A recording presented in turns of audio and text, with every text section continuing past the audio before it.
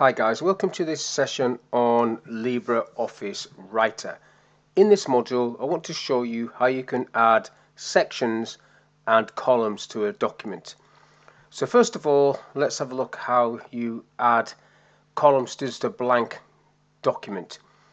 So I've got the tabs activated, so if I go into the layout tab, you've got page columns, and it's a case of selecting whatever option you want there. You can go into more options, gives you a few more options, and you can add spaces and things like that. If I just come off this one for a second, I'm just going to put 3 columns on there, and your page is divided into 3. Now when you start typing, what happens is it just wraps around the first column and doesn't automatically jump into the next one. If you want to go into the next column, you need to put a break in there.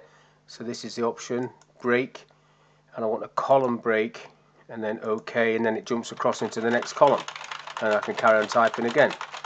And likewise, if I want to do another one, manual break, column, OK, and it does the same.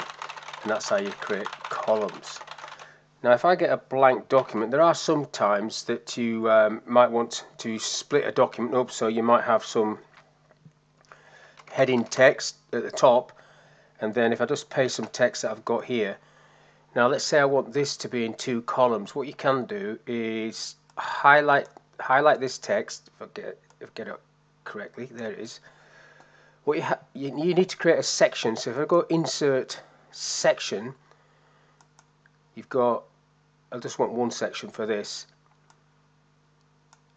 Now if I go to the format tab and go into sections, you've got options in there to name that section. So I'll call this 2 columns.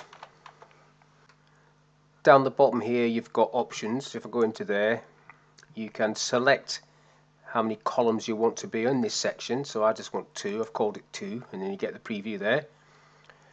You can do the spacing if you want it wider, that'll do for me. I'll click OK to that, click OK to that, and then you've got your text split into 2 sections, which will allow you, for example, to have a title across the top as a normal page, and once you've finished with that title you might want normal text underneath. So that's basically how you can create a document that has columns in it, but also normal text with just 1 column.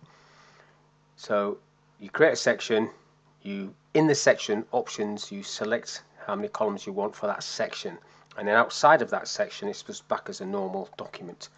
So hopefully that was of use, how to create sections, how to create columns within sections, and just how to create general columns if you want them on a whole page.